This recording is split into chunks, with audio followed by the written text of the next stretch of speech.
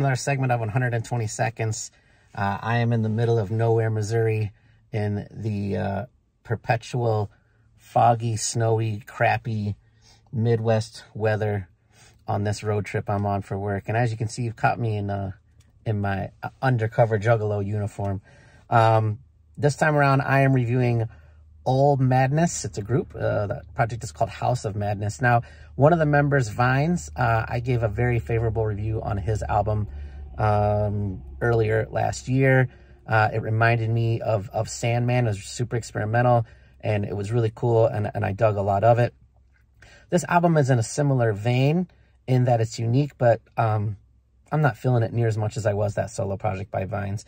The first two tracks are kind of in line with the Vines solo, and I'm digging those, but kind of the remainder of the album is just okay, or actually just not very good to me, depending on which track it is. So some of it, you know, is kind of, could be like, you could play it as like a laid back background music to a party, but I think that also kind of just shows that, you know, it's not that captivating.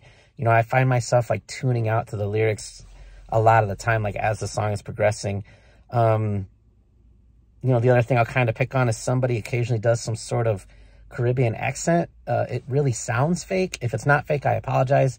But if it is, then that's just kind of cheesy and corny to me. So, you know, not something that I'm really into.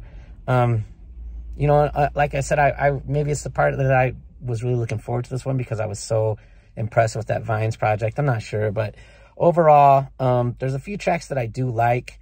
One or two of them quite a bit. One of them is MadNess Enforcement.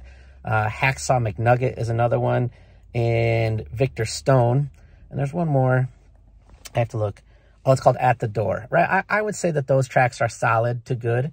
But the rest of the project, I'm just really not feeling. So, unfortunately for now, I like Vines as a solo artist better than the group Old MadNess. But you can, of course, as always, judge for yourself by clicking the links, checking it out, and tell me what you think.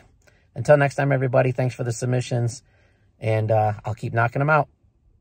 FagoLovers.net. They've covered some of my interviews. Is it Fago Lovers at the website? Fago Lovers, yeah. I think so, yeah. I don't know if that's a website, right?